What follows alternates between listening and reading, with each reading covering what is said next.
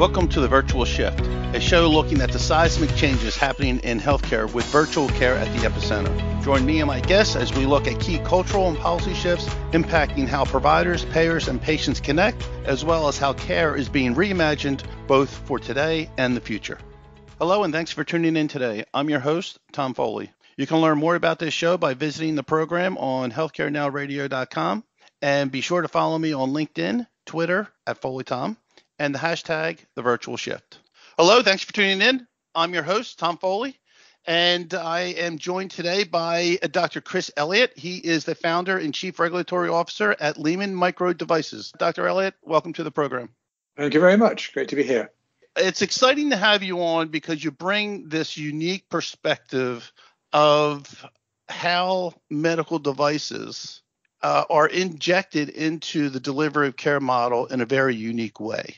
They could be obtrusive, or they could be integrated into what consumers use every day in context of how they could do a better job in monitoring first of their own conditions before the medical devices get injected into a hypothetical, the remote patient monitoring arena. So that all said, this market is challenged globally. Doesn't matter what geography you're talking about, we all have the same challenge. We have a growing population, aging population, that aging population contracting more and more chronic condition, older age or sicker population with less doctors and nurses available to treat that population.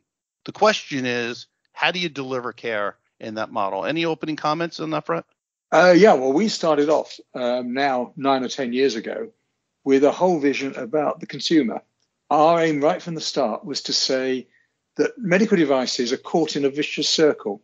They're expensive, so you don't sell very many, so they're expensive. So we started this company by saying, what can we do if we start off by assuming we're going to do something really useful at low cost? We're going to take the consumer product model. We'll make a low-cost device. That means we'll sell large numbers, which means we'll make high-volume production. So we'll have to have mass production technology, which makes it cheap. And that's the virtuous circle. And we started off with a business model that looked like that. And then we said, well, what do lots of people want to know? And what they want to do is measure real health parameters, not toys, not useless things that look good on a screen but don't actually tell you about your health. What are the things people really worry about? And we converged in on really two major ones, which is blood pressure and body temperature, because they're the two things. The first thing happens when you go and see a doctor, they check those two. So we said, can we put that in everybody's hands, not just a few people, not just the sick, but the well consumers? So that's our first step. Can we make sensing that'll do that for people, for the consumer? And secondly, can we get it to them? How do we take it to market? Because the problem with these things is, how do we get it to people? And our solution was to make it either so cheap that people will either give it away. I mean, we're talking at the moment with a couple of health providers who just want us to make our devices and they'll give them to all their patients. But the better way, if we can, is actually to link it in with the mobile phone. If we make it part of a mobile phone, the mobile phone companies are the best marketeers in the world. If we give them something to market, they'll do the work for us. So that was our original concept and still stays true. What we've ended up with is building a sensor, which is the only, I'm absolutely certain of this, the only device in the world that can measure your blood pressure to clinical accuracy and is small enough and cheap enough to be built into a phone. We've got the solution. It works. They're in production. It's highly patented. It's there. So we're very confident. We've got a great sensor, and we've also got a string of add-ons. We've done things like measuring heart valve timing with it. We've got a pretty good model for how we will measure blood viscosity, hydration levels, all with the same device. And suddenly we're looking at something that everyone has in their phone, just like the camera. It's with you all the time, whether you're sick or healthy, which actually says you've got a problem. And just to put that in context, where I mentioned blood pressure, over the last couple of years, we've all got pretty excited about COVID being a real killer. It's killed probably 4 million people in the world. Since we started worrying about COVID, 15 million have died from high blood pressure. And most of them died because they didn't know it. If they knew they'd got a problem, there's cheap medication. You can change your lifestyle, you can change your diet, and you solve it. Instead, people die early or by the time they get to see a doctor, it's too late. So just that simple thing. Can you measure your blood pressure with your phone? If you can, then you're going to get the early warning that says, hey, I've got a problem. And we've got the only device that can do it. And it's interesting because you raised an interesting perspective in that patients go to the doctors when it hurts. If there's no pain involved, they ain't going, even for annual checkups, right? So some do, obviously, but in general, doctors are looked at as, I got pain, I got to schedule an appointment, I got to wait 3 weeks, and then go to a specialist, and I got to wait another 3 weeks, right? So that doesn't work in the context of, I'm sick now, or quite frankly, I am sick, but I don't even know it. So half of the diabetics out there don't know they have diabetes. To your point, half of the people with hypertension don't know they have hypertension because they never got checked for it. So this consumerism, this consumer empowerment is really about how they can take action with some very credible devices, not consumer devices, but medical devices that can help them measure their current state of wellness. And to your point, if you go onto my website, you and I have known each other for 6+ years. The simplicity of putting your index finger on the back of your smartphone to measure your blood pressure is like easy peasy. Yeah. But it's kind of but it's out of the norm because people think old fashioned, if you will, in that you need something on your bicep in order to measure it correctly. Thoughts on that? Yeah, it's part of a bigger change. I mean, clearly you can see how it immediately fits in with telehealth and remote patient monitoring because, well, we're working with a couple of telehealth providers, as I say, that want to issue these to their patients. So that's the current model of health, but made more efficient. I always quote Henry Ford's line: if he'd asked his customers what they want from him, they'd have said faster horses. And telehealth is faster horses. It's doing what we've always done, but with sensors, we can make it a lot better, and we can avoid all those trips into the doctor's office. So, it's interesting to speculate when you're doing telehealth and you're looking at that kind of service. If in the middle of a consultation, you could say to your patient, "Oh, could I just have a look at your ECG, please?" Or EKG, depending on what you know it as. Our device, now this is not unique. There are others on the market, but they're more expensive. You put your 2 fingers on the back and it gives you a 1-lead ECG. Bang. And that's now becoming established. In my home country, in the UK, the health service is actually issuing the AliveCore device to people because it saves money for the health service. But that's all part of the now. And we're very keen to work with those people because it's a market for us and it's a way to get it established. But the thing I look at, it's very hard to make predictions about the future. They're usually wrong. But it is interesting to look at analogies. And the one that I think is closest is personal banking. Because like you say, I think that the sort of technologies we're talking about are the thin end of a wedge. And if you look at what happened in personal banking, I'm old enough, it was over 40 years ago when I first went to university. And my father took me to meet the bank manager, a real person who shook my hand and said, "Very nice to meet you, young Elliott," and I opened a bank account, and it was all very personal and slow and inefficient. And the banks latched onto personal technology, and suddenly they found that they could save costs. They love it. But what they hadn't realized was it's completely revolutionized banking, and we're no longer humble and subservient to the bank manager because he doesn't exist anymore. They're gone. We now do all our banking online. Our relationship to our bank is completely changed. We're the consumer. We say, now I want this. And if you look at booking a taxi, 10 years ago, if you wanted a taxi, you pick up the phone and you phone the local taxi company. They say, "We'll be there in 10 minutes. Doesn't matter what the traffic is, whether they've got a car, they always say 10 minutes because there's nothing you can do about it. Along comes the Uber business model, and suddenly I'm in charge. I can decide not to take the offer. And you look at taxis, you look at dating, you look at navigation. The point was the technology was an incremental change, but it led to a revolution. It's interesting because I had a conversation this morning with a device manufacturer, and he was drawing this perception that the cheaper the device cost-wise was an indication of the device's consistency and accuracy. And so, what are your thoughts on that? Because some would say, "Hey, it's an iWatch, it's a Apple Watch, right? It's not clinically relevant, but a lot of people use it to measure their vitals." How do you get over the hump of changing the perception that a small chip that sits in the back of a smartphone or external device that is clinically accurate and consistent in its accuracy is the better way to go? I've got a 3-letter answer, or actually a 5-letter answer. Okay. FDA, and the 2 letters are CE in Europe. We're just preparing the dossier at the moment. This will come out with an FDA stamp of approval. Now, we've got to be very careful about that because FDA doesn't actually approve, it clears devices. Similarly, the CE mark says the same. The CE mark says that it complies with the standards. We're testing this against exactly the same ISO standards as a conventional cuff blood pressure meter, a conventional finger clip pulse oximeter, blood oxygen meter. We're testing it exactly the same standards. We're submitting exactly that to the FDA. And to be fair on Apple, though I don't see why I should, but to be fair on Apple, the watch is not the key point. The watch software has been FDA approved. It's been cleared by the FDA as a Class 2 medical device. It doesn't do very much, but what it does is accurate, and that's why the FDA cleared it. And it's also cleared with a CE mark in Europe.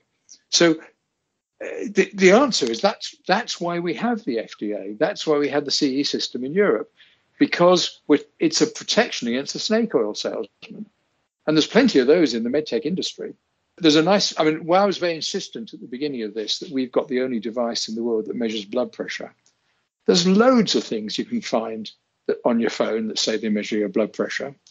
Most of them don't work. The ones that do, and there are a few good ones, measure the change in the blood pressure from the last time you put the right answer in, having measured it on a cuff. So in other words, they're really good. If you tell them what your blood pressure is, they'll tell you what it is. Now, that's not much use. Once you know you've got a problem, that's useful. But the point about our device, because it's absolute, it does the same as a cuff. It tells you you've got a problem before you knew it. And that's the way this technology is going. I mean, it'll take some time for people to accept because if it's cheap, they suspect it. But it's the good housekeeping seal of approval from the regulators that we're relying on. In Europe, in America, in India, in China, we're applying to all of them because that is what marks us out as having a real medical product. Interesting. If you're just tuning in, you're listening to The Virtual Shift. I'm your host, Tom Foley, and we're talking to Dr. Chris Elliott, founder and chief regulatory officer at Leman Micro Devices. So what you're suggesting here is that there is new technology on the horizon that will further empower the consumer to engage in monitoring their wellness well before they need a physician to engage. Is that fair to say? Not to replace the physician, but it's always good to check your blood pressure once in a while, and same with other vitals. Thoughts on that?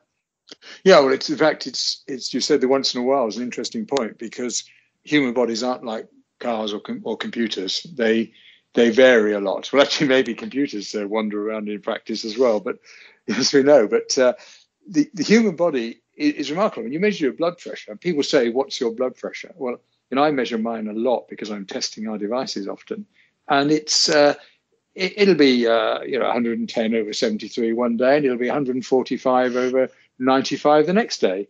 And in fact, over 2 minutes, it may change. If I'm in a meeting, it'll go up by 20 because I'm concentrating. So the concept of what is my blood pressure is meaningless. What you've got to do is track it and measure it a lot. Yeah, you're raising a good point. So I'll just use in the U.S., the average Medicare patient with 5 chronic conditions sees 9 different doctors. They're only in front of the doctor 15 hours in a given year in total. So when you go to the doctor and you get measured, that is an event not a statistic that you hold on to for the remaining 364 days of the year, right? So the point is that you have to constantly measure yourself to ensure that things aren't developing because you keep eating that jelly donut, or you lack your exercise, or you in your steps and things of that nature. So, a good housekeeping relative to maintaining wellness is monitoring yourself, both in how you exercise, how you eat, as well as your vitals themselves, because you could be some people look at the thinness of an individual and a muscular physique of an individual as a sign of wellness, when in fact that is not necessarily true. It's always good, regardless of age, shape, or size, to engage in monitoring yourself. And what you're saying is, hey, you don't have to go out and spend $500, $700 on a medical device to do that. You could, if your smartphone manufacturer or other device manufacturers would integrate it, there's a different way on the horizon. Thoughts? Yeah, that's certainly true, making it available to everybody. And it's actually more of an issue in other parts of the world, in the relatively wealthy West, in the States, in Europe. A few $100s may be possible. But our customers are interested in particularly India, sub-Saharan Africa is a big area. Lots of people have got smartphones because they need them for trade, but they haven't got access to medical technology. A lot of the world needs that. There's something like 400 million hypertensives in India.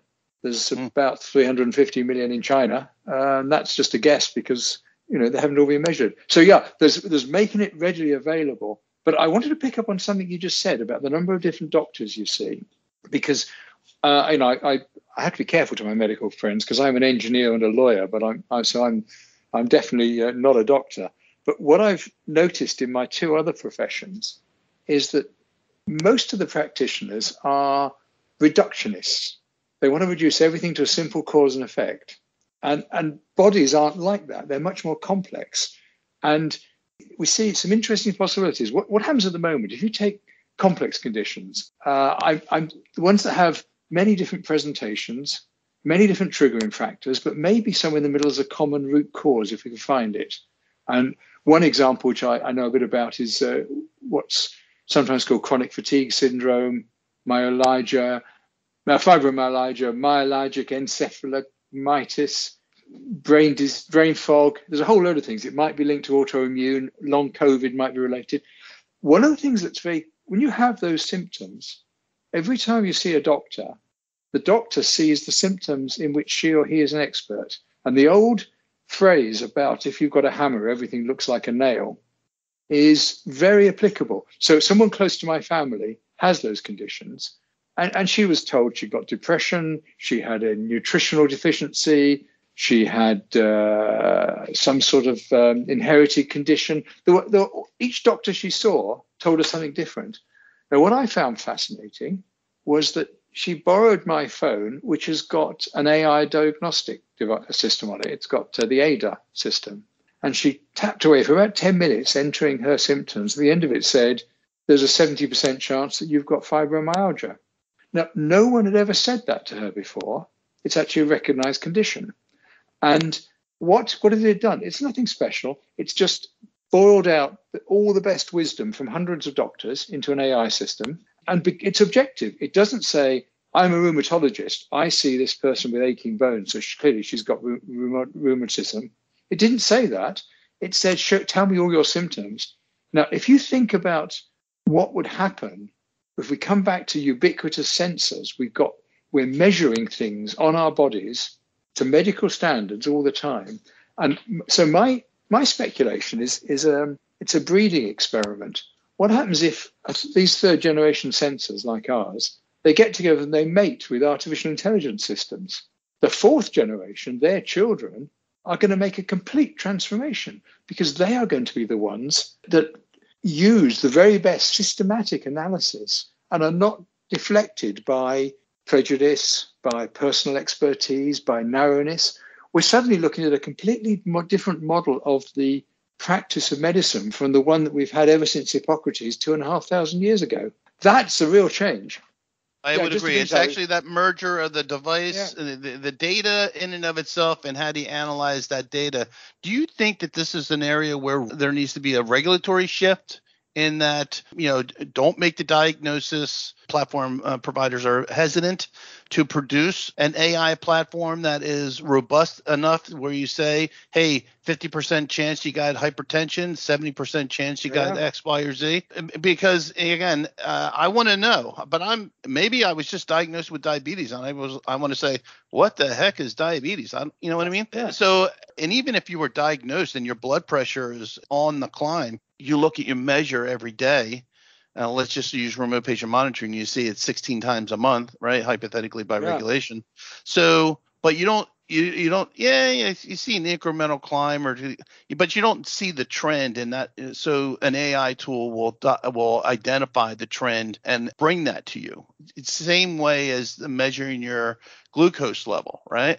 Yeah. You think you can get away with that jelly donut, but if you eat it too many times, you're just not gonna meet your measures, right? So Correct.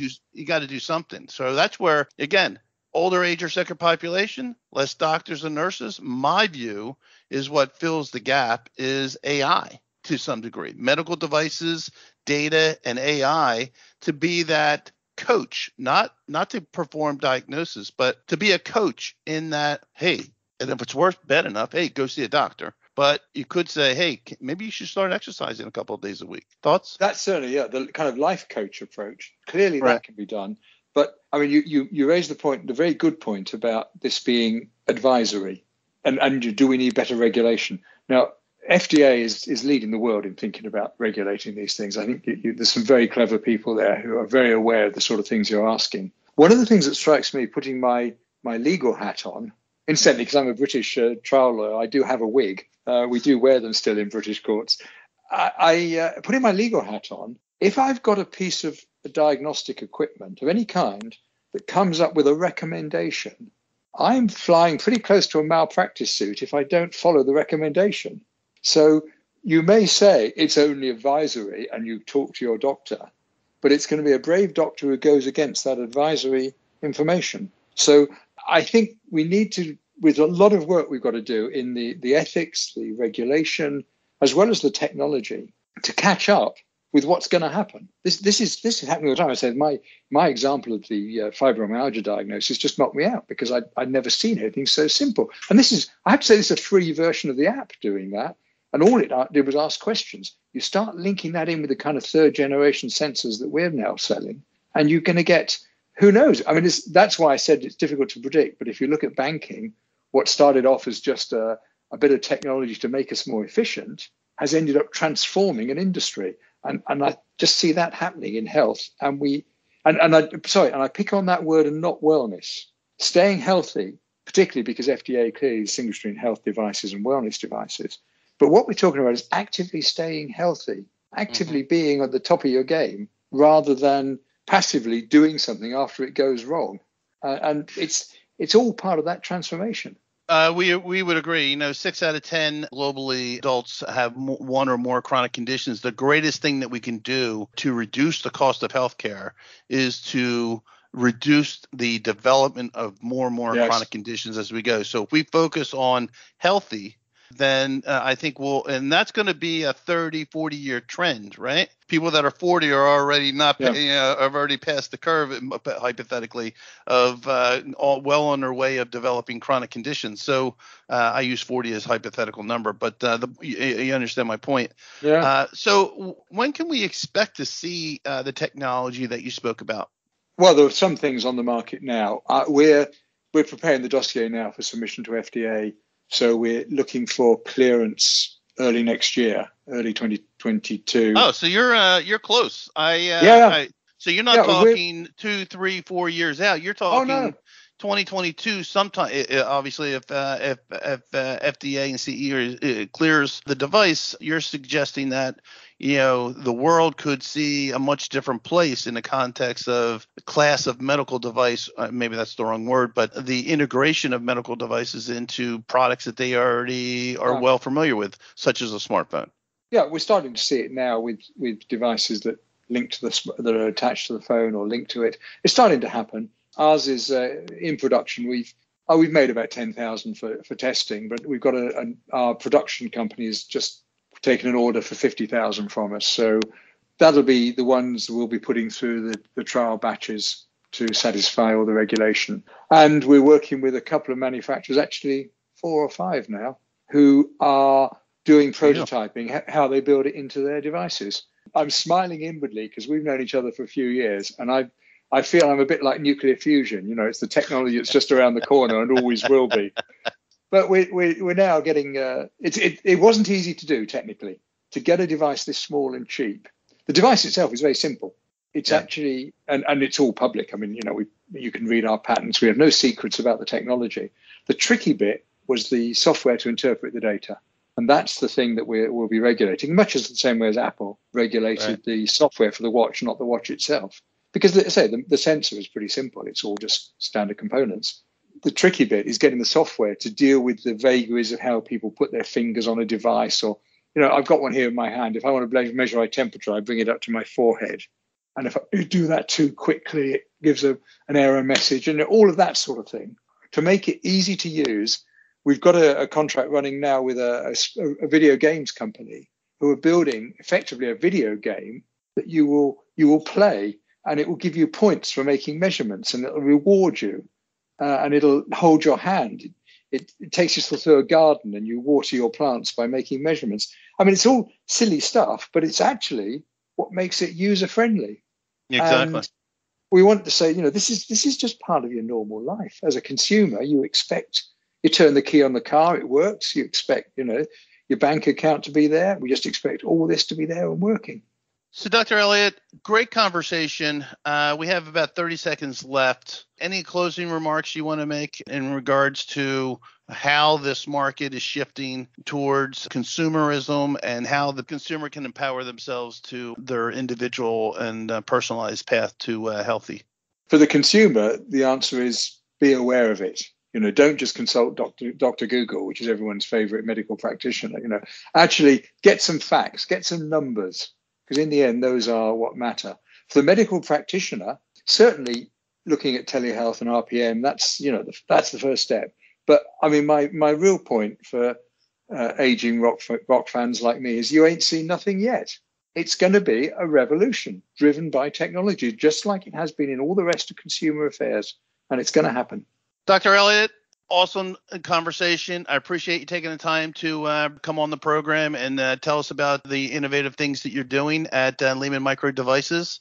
Thank you. Anybody who invites me to spend half an hour talking about my baby is very welcome. Have a great day. I would like to thank the show sponsors, both HP and Intel. HP Engage long lifecycle products provide the stability, safety, and security you need, plus flexibility and performance designed for today and tomorrow. As well, Intel would like you to know we're going above and beyond together with new standards for business with the latest Intel vPro processors, delivering what IT needs for performance, security, remote manageability, and stability.